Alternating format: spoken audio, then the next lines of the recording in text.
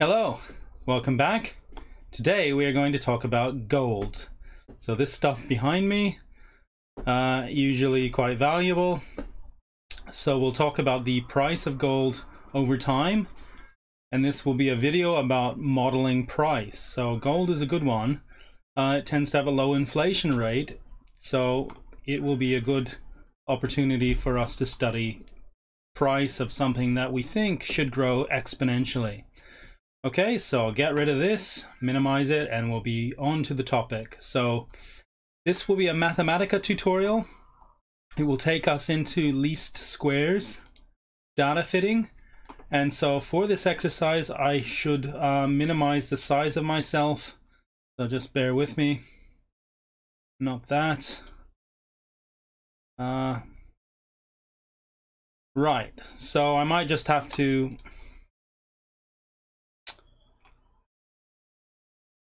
work that out later. Okay, anyway, so I'll try to move my head when necessary. Okay, so we will open up a new Mathematica notebook. Put it over here. And first of all, we will increase the magnification to 300 so we can see. All right, and I'll have to do that up in the corner because I haven't worked out how to make my head smaller. All right, so first of all, we'll enter this comment. What we're doing is we're modeling the price of gold in US dollars since 1973. Well, why 1973? Because that's when Mathematica is able to gather data on the price of gold. Okay, from that point. Now we all know that Nixon took the US dollar off of being essentially backed by gold in 1971. So this is the price of gold after that. All right, so I've entered a comment. Now, what I'll do, so I'm going to copy and paste a lot of things because that'll make this quicker and hopefully you don't get too bored. Okay, so now there's a command in Mathematica called financial data. This is a built-in function that accesses the internet for the prices of various things. For example, Apple stock. So we all know that Apple stock prices took a hit recently, and apparently Warren Buffett lost a bit of money. Okay, so you can access that with this. Now, the first time you press Shift Enter, it will take a little while to, I'll do it now and I'll keep talking. So it'll take a little while to get onto the internet. Okay, apparently I already had it done, but when you do this for the first time with Mathematica, it will take a little while to run because it's got to communicate with the database on this stuff, right? And this will be recent, the last day. Okay, so what I've done is I've entered this into memory now. So there's a list, and let's see, just to show you what some of this looks like, let's go take S. And we'll take out the first 5 elements of this list. Okay, Shift Enter. Oh, whoops, I've got to re-enter that again. So you might want to put this in a new cell next time you do it, so it doesn't take a while to run the initial code. Okay, so we can see what the first 5 elements of this list look like. Now they are, we've got dates. So here you can see the year, 1973. And then we have, I believe that should be January, the first month of the year, and this is the 4th. So we're talking about the 4th of January 1973, and apparently the price was $64.90 US dollars. Now nowadays the price is pretty expensive, right? So I think it's like 1,200 US dollars now. All right, so you can see it's gone up, right? Now attribute that price increase to what you like, but it's gone up. Okay, so now that we know how to see what the data looks like, what we want to do is translate these dates into Julian days, all right? So that, because look, I mean, you look at this and you see, okay, so we've got the 4th, we've got the 5th, then it jumps to the 8th, all right? So if you're doing some price modeling, it's a bit annoying that there are gaps in it, okay? So you want to translate the dates to something like Julian days, days from what we would call the beginning of time, or recorded civilization, all right, which is back 4,700 or so years BC. All right, so Julian days counts the days from what we would call the beginning of history. All right, so next I'm going to talk about that. Now, in a previous video in which I talked about Bitcoin, I accessed a website to get the Julian dates, but it's actually built into Mathematica, which is really convenient. All right, so Julian dates. Now, let's see. First of all, you can, which I couldn't do on the website, you can translate from Julian dates to a date of the year, which is handy, right? Okay, so let's have a look. So here's a Julian day. And then let's translate this, Shift Enter. Whoops, I've done that again, putting all this other stuff into memory again. So I'll learn from that, and I'll take this and put it in a new cell right now. Okay, so come down here, put this in a new cell so we don't have to run all of that other code. All right, so you see what happens. Now this Julian date is Friday the 24th of April 2015. Right, and it even has a time. Right, because they have decimal points as well after these to give you the time of day even. So it's a rather handy system for measuring prices.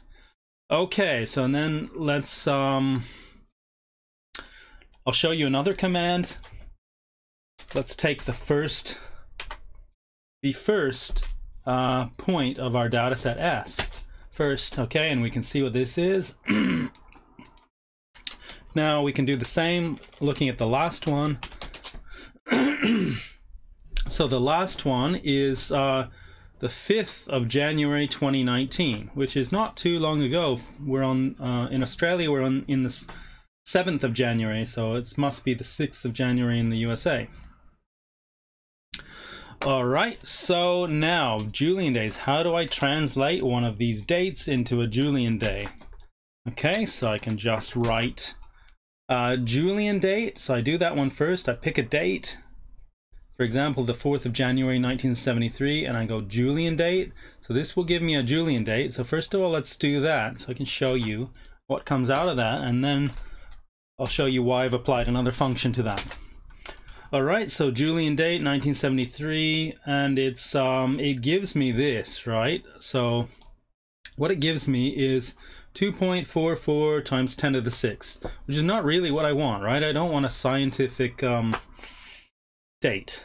What I want is an integer, whole number. So look, if you look at all of this, it comes with some decimal places. Okay, so what I want is to chop off the decimal places and give me an integer.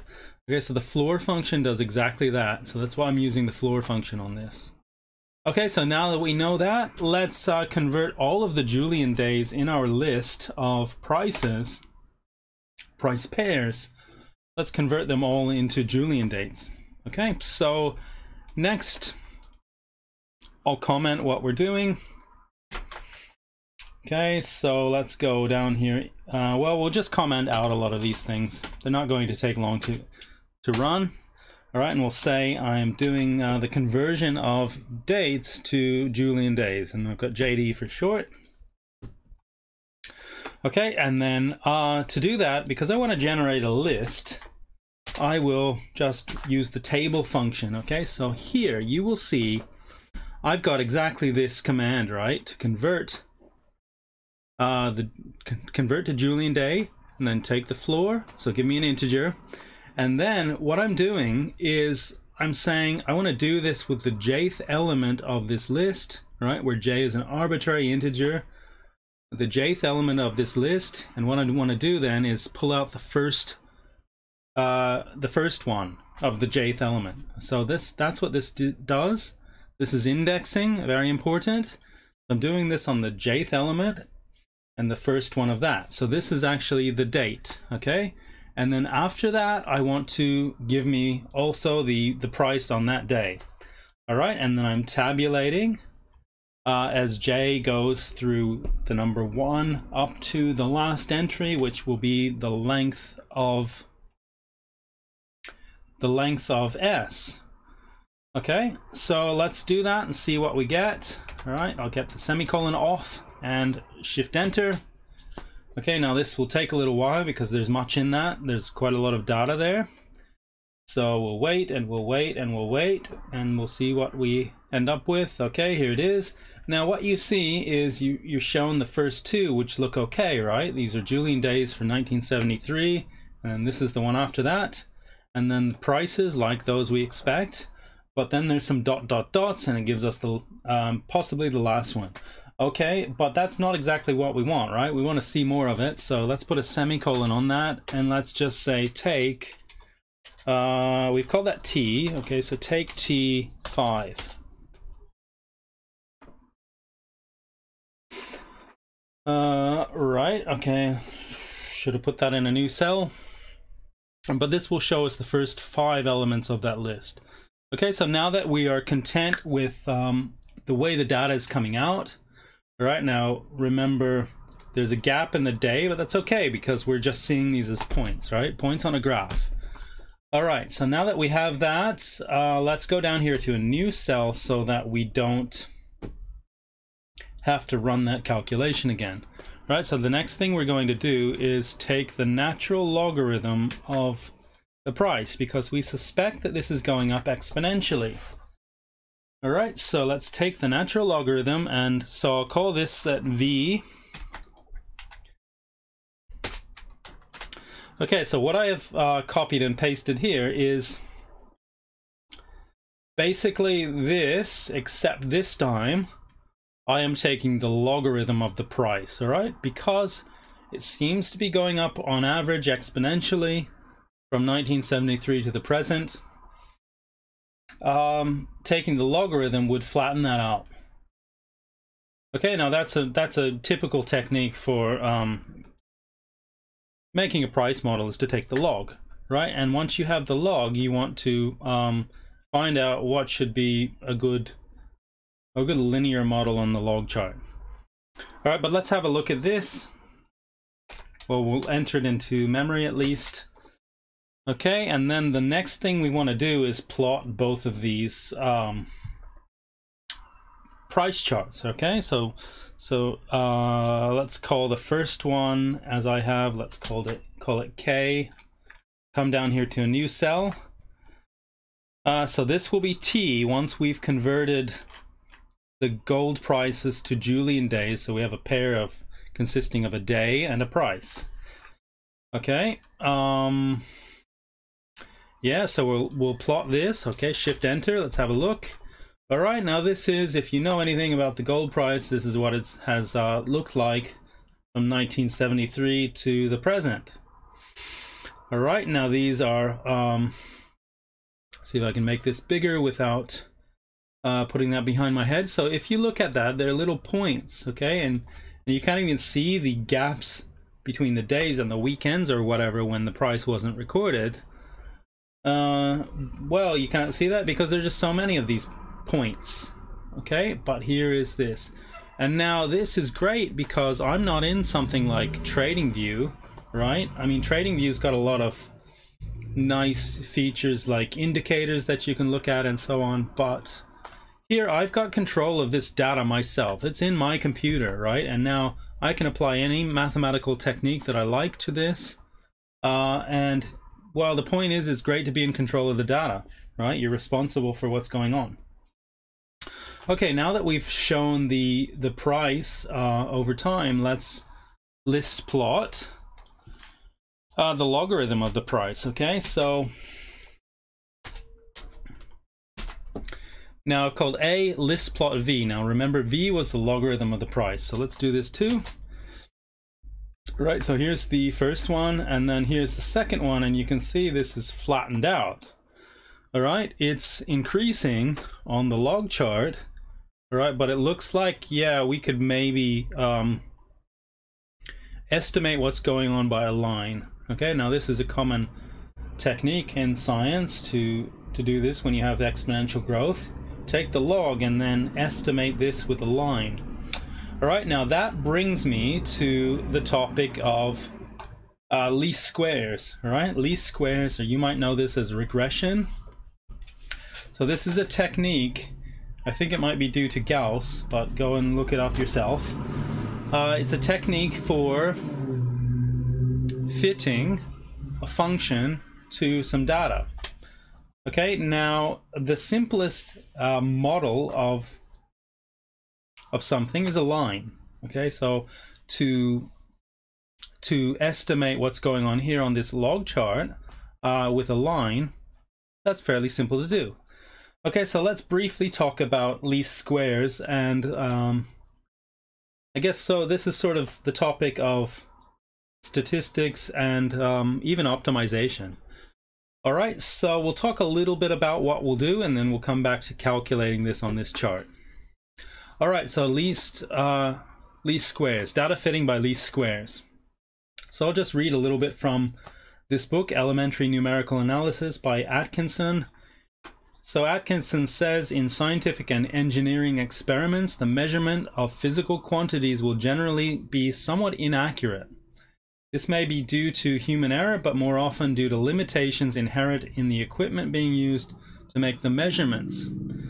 All right, that's often the case, but we all know that prices fluctuate for whatever reason, right? Good news, bad news, changes in economic policy. I mean, especially with gold, because gold is considered to be a hedge against the stock market and so on, right? When stocks are doing bad, gold tends to do well. Okay, so let's see. So we've got some data, right? Now our data looks something like this. It's a list of pairs. So I'll have to put this up here so we can see this and my big head.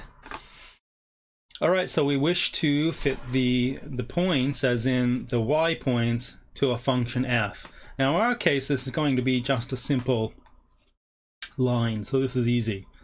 All right, so we do not expect to find all of these y's on the function that we're interested in, right? Because there's going to be a little bit of noise, like the ups and downs in the price of gold.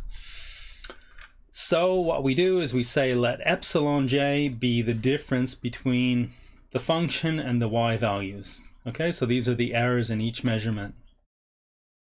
All right, I won't read that. Let's go down, and here's an example of a data set. All right, and this here's the picture of that. Now it looks like we could fit this to a line. Okay, so let's scroll down. All right, so we suggest the model y equals mx plus b. All right, so we are seeking the constants m and b, as in the slope and the what you would call the y-intercept b. All right, we assume that the error epsilon j is yj minus m times xj minus b. So in other words, the y points minus our model, which in this case is this line. Okay, and we assume that it's randomly distributed. I better say this right. Random variable, normally distributed, and has a mean, has this mean here. Okay, so this is the normal error assumption. And we seek to find a function f, right? In other words, in our case, since this is about a line, we seek to find the m and the b, right? But we seek to find it such that we minimize this square root of the sum of squares. Okay, so what we've got is we've got our line, then we've got points above or below the line, and we're measuring distances to the line. Okay, you see, so we want those distances to be minimized. We want to construct our line such that all of those distances to the line are least. Okay, and so we do that with this formula. This is nothing but well, it's basically Pythagoras' theorem. All right, but in a higher number of dimensions. This is not just a squared plus b squared equals c squared, but a squared plus b squared plus c squared plus d squared equals, you know, what the higher dimensional hypotenuse would be, something like that. Okay, so we're seeking to minimize this. Now this is minimized when the sum of these squares are minimized. Okay, so we make that observation, so now we just have to minimize this sum right here. Right, again, these are the y values in our list. and the function or the model of the x value. So these are linear right here. Okay, so let's see, what is this right here? So this is just substituting in y equals mx plus b right in there. Okay, so this is the same thing. So we want to minimize this. Now the xj and the yj, these are known points because we've got a big data list. Okay, what is unknown are just the two letters m and b. Okay, so now what you do is, if you are trying to, now this is a surface, right? Because we've got an m and a b, these are variables, and then we've got the f value, which is like on the z-axis. So m, b, z, all right? So there's a surface there. There's a surface, and we want to find the bottom of this surface, essentially. All right, so using that, so that brings us into the technique of optimization, or finding minima. Okay, now if you know something about calculus, you can do so with what we call the gradient. So grad f, right? So we want to take partial derivatives. So this is a partial derivative with respect to m, partial derivative with respect to v, and when those partial derivatives are both 0, right, we have found a local minima, right? So that's what we're seeking, a local minima in this case. Now this is nothing more than a quadratic surface, so there should only be one of these in this case. Okay, so we take grad f. Now we can do this in Mathematica symbolically by, well, all of this code, but I'm not going to talk a lot about that. I want to talk to you about the geometry of this. So we're finding a minima here, the bottom. Actually, I can't touch the screen, can I? Okay, so you can imagine there's a bottom along this, and then you can't see much along here, but there's also a bit of curving along this direction as well, where my mouse is going. All right, there's a bottom, it's just not too visible. Okay, so we're seeking a bottom of this. Now, it's minimized, this function is minimized when grad f is 0. So we take a partial derivative, all right? Now these are hand calculations here. Take a partial derivative with respect to b. Okay, so we can, by the rules of partial differentiation, move this operator inside the sum. Okay, so that's what we do first, move the operator inside the sum, and we differentiate that. Now to do so, to differentiate this with respect to b, we need to use the chain rule, right? Because we have a function of a function, so there's a square there. All right, so since we're doing that, we bring the 2 down, which is right there, times this. It's like the derivative of x squared is 2x. Okay, so that's this part. And then by the chain rule, we have to differentiate the function inside. So we differentiate this with respect to b, and of course this goes to 0, this goes to 0, and this is just 1. Okay, so what we find is that this derivative is 0 when twice the sum, because we can pull the 2 outside. We can factorize it outside this bracket and put it in front of the sum. So twice the sum equals 0. All right, so that's that. Now the same thing for the derivative, partial derivative of this function with respect to m. Okay, but we do the same thing, use the chain rule and so on, and we find for that one twice the sum of m xj squared plus bxj minus xj times yj equals 0. Okay, so we've got 2 of those. Now that's grad f equals 0, right? Which should tell us when we've reached the bottom of our surface. All right, so okay, so I need to move this a little bit this way.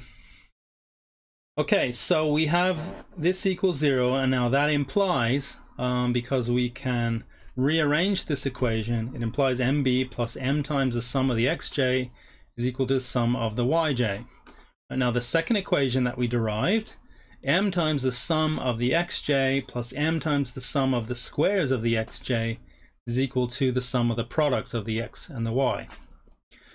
Okay, now that we have these, we have written this system of equations in such a way that we have the m, the b, the m, and the b right here on the left hand side. All right, that's what we want to do, because in the end we want to solve for the m and the b. Okay, so next we write this as a matrix equation to just clarify what we have. All right, and when we do that, what we have in our matrix, remember when you multiply this matrix times this vector, you get exactly all this stuff right here. Okay, so as a matrix equation, that system is simply this matrix equation. Now I have to move this so that you can see. Okay, so here we have all of this. Now, if the determinant of this matrix on the left-hand side is non-zero, then there's a unique solution to the system for m and b. Okay, and now you can express that in this way too. All right, so basically what we want to do in order to find the m and the b so that we can do this least squares fitting is we just have to solve this. All right, so we calculate the sum of the x, the sum of the x squared, the sum of the y, the sum of the xy. That's enough, right? So n is just the length of the list, and then we solve that. Okay, and we get m and b, and we then get our linear model. All right, so now that we have seen that, let's go back to calculating. All right, so here's what we have. So again, we're just fitting a line to the gold price on the log chart. All right, so let's go down there, and then I'll copy in some more code. So next we want to find, we want to know the length of the list V. All right, so we have 12,957 data points on the price of gold in memory. All right, and now let's say what we're doing. Next, we are constructing that 2x2 matrix that I just talked about right here. All right, I'm going to construct that. Now, when you enter a matrix in Mathematica, the easiest way to do it, I guess, when you are doing some programming is to enter it as a list of lists. Okay, but you can then visualize it, and I'll show you that in a second. But first, let's construct the matrix that we're talking about. All right, so the top left entry is the n. All right, and then what I have is the sum of the Vj, the first component, which is just xj, as j goes from 1 to n. Now what I'm talking about here in this entry is nothing more than this one right here that I'm circling with the mouse. All right, now notice the same one goes down here, so that's the same entry of the matrix. All right, so that is right here.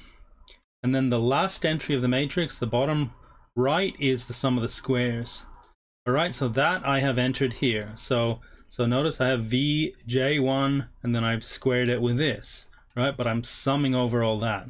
Okay, so this is the matrix. Now let's put that in memory, and then I'll show you how to view that as a matrix. You just write matrix form, M, shift enter, and you can see what you have. Now these are integers, okay? So they're not approximations, they're integers. So there should be basically no error when we take the inverse of this matrix and use that to solve for m and b. Okay, so that's the next thing we want to do after entering the right hand side of this equation, which is this vector right here, involving sums of y's and sum of x times y. All right, so let's do that too, and I'll call that uppercase B. All right, so let's put that there. Okay, so that's now in memory. And now let's say that we want to solve. I want to solve for B and M, or M and B.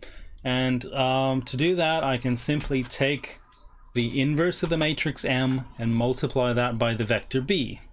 Right, and that should give me let's see, the pair BM. Okay, so that should give the pair BM.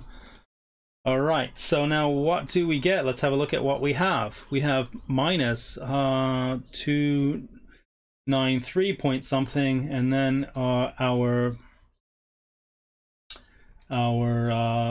slope B, our slope M is a number that is closer to 0 than it is to 1. Okay, so on the log chart, this is because there's so many days. I know it looks like it's going up on the chart, but there's so many days in that list that this gradient is pretty much flat.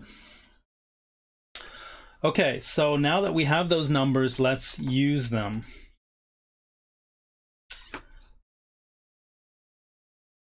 All right, so I've already got this down, so I'm going to say that I'm plotting both of these. All right, so plot both. Now, the first thing that I'm plotting is the line itself. Okay, so the line. Now notice I've taken this, chopped off some decimal places, I've put it right here next to t. All right, so this is the line y equals mx plus b, right? But the horizontal axis is time.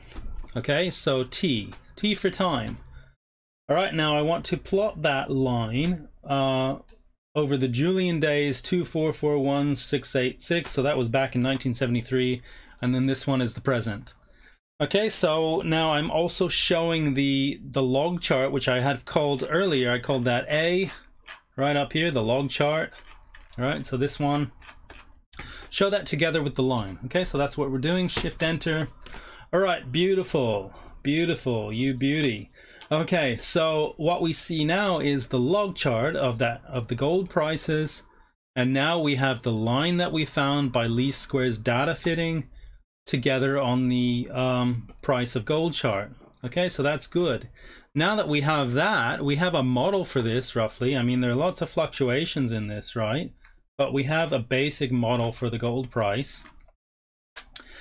Okay, so what we can do with this now is take this back, right? We realize what we've got is this is a line on the log chart. So what we want to do is convert this model into an exponential curve.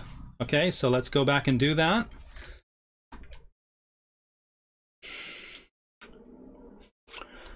Well, really, I'm just going to show you the plot so that you can believe that it makes sense. Okay, so this says plot the model with the gold price. Okay, so what you see here is I've simply copied this right here, put it inside this exponential function. So this says e to the power of this. Okay, e to the power of that. Right, because I took a natural log of that price data in the first place. And so now I want to say, well, this is the most basic model that I have of the price of gold over time. Okay, so let's have a look at this. So we're going to show the gold chart together with this one that we're just constructing. We're constructing a plot of that exponential function. Okay, Shift Enter, let's see. Okay, so oh, beautiful, beautiful. Look at this. So this is a really basic model for the price of gold from 1973 to the present. Okay, now look, I mean, that was clearly in a bit of a bubble sometime in the recent past. Okay, so maybe you might find a way to adjust this model, like you might construct an exponential curve that goes up through there. Maybe if you think that that's more reasonable, and to do that you might chop off some of the recent lower data. Okay, or you might say, well, look, this could dip under this exponential curve, right? That's possible. But I mean, one thing to consider if you're thinking about this carefully for making money is that for the last, say, 10 or 12 years, the price of the Dow Jones, the S&P 500, etc., those have been rising and rising and rising. We've had a bull market for the last 10 or dozen years. So that's probably going to end one day, right? Is it now? I don't know. I don't know. This is not investment advice. This is just a discussion of price modeling. Okay, so that's about all I have for you. Now, let's see. I have one more note here. List to pay. Oh, okay. So the next thing you could do, all right, is this. I'll show you this last piece of code. Let's see. Okay, good. I think it's what I want. All right, so this says list of pairs containing the day and the difference. So price minus the model. Okay, so why would you want this, right? So this is basically, okay, consider that bubble end on the price of gold. And I reckon this is just after the global financial crisis of 2007 and 8. That gold, I mean, just looking about where that is, gold went up after that, right? So I think initially gold went down with it. So maybe the GFC happened around this point. Don't know, and I'm not going to check now. But then later gold went up, I guess because people were afraid, right? Okay, so what is this? This is the difference in the price. So why you might want to take the difference between this exponential model and the price is so that you can do some other kind of analysis on the price of something. Okay, like let's talk about something seasonal, like what is a seasonal fruit? I mean, nowadays this maybe doesn't matter so much because we're in a wide world where you can buy fruit from South America or somewhere tropical when you're having winter and vice versa, right? So maybe this is not so relevant, but consider that some things have prices that are naturally seasonal. So if that is indeed the case, then you might be able to measure that using a technique known as Fourier transformations, Fourier analysis, signal processing, yeah, things in that category. So signal processing allows you to fit a sum of periodic functions. It allows you to separate those. So if I have a sum of, say, 2 sine waves, and I want to identify what that sum is, it's a sum of this frequency plus this frequency, for example. Fourier analysis, or the discrete Fourier transform, and the fast version of that will allow you to separate those frequencies and actually see that periodic nature, to separate signal from noise and to throw away the noise. There are all kinds of fascinating techniques that you can apply to such data when you do that, but that will be a topic for another video. Okay, so I'll just execute this so we can see this plot. Okay, so here I'm just plotting the difference between the peaks and the troughs and the actual model itself. Okay, so that's what I've done there, and I've just plotted that. But given that I'm able to plot that, I also have that data in memory, and I could then apply some signal processing to this and try to model this right here with a sum of periodic functions. All right, now some people would say that that's a dangerous thing to do, and that might be part of the problem in booms and busts. Okay, so you don't want to take mathematics too seriously, but sometimes it can be helpful. All right, so that's all for now. I hope you got something from that, and please like, subscribe, and comment. Thank you.